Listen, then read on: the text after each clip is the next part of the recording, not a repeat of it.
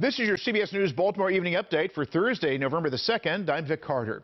WJZ is working to learn more after a suspicious package was found at the Elijah E. Cummings Courthouse earlier today. The fourth floor of the courthouse was shut down after the package was found, and it prompted a hazmat response. According to the Baltimore City Sheriff's Office, the package was found to contain a non-hazardous substance. The floor was then reopened. The office is now investigating that matter. Today, Baltimore City's Police Accountability Board held its first news conference since it began working together over the summer in June. Today's discussion highlighted the work and history of the Accountability Board. The board says one of the ultimate goals is transparency to the public regarding allegations of officer misconduct. By the end of the year, the board aims to release a report on its findings.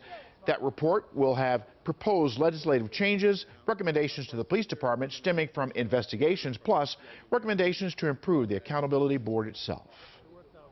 While we're excited for the opportunity to do this work, we also recognize that there are challenges and opportunities ahead of us that we will have to overcome, and there will need to be a commitment from all parties to truly do this work transparently and making sure that this board gets the resources that are necessary and the training necessary to continue to do this work. Tonight is the final viewing for a fallen Baltimore City firefighter. Dylan Ronaldo, a 6-year veteran of the department, has been posthumously promoted to captain. He and firefighter EMT Rodney W. Pitts III died from injuries sustained while battling a row home fire on Linden Heights Avenue on October the 19th. Pitts was laid to rest last week. His funeral will be held tomorrow at 10 a.m. at Cathedral of Mary Our Queen.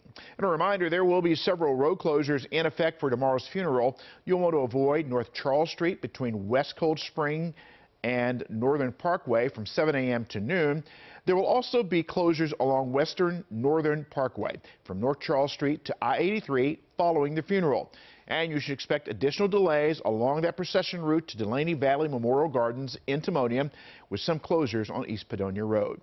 Well, of course, we'll be streaming Captain Ronaldo's funeral service live on CBS News Baltimore tomorrow morning. Our coverage begins at 8 a.m. And that's your evening update for CBS News Baltimore. I'm Vic Carter.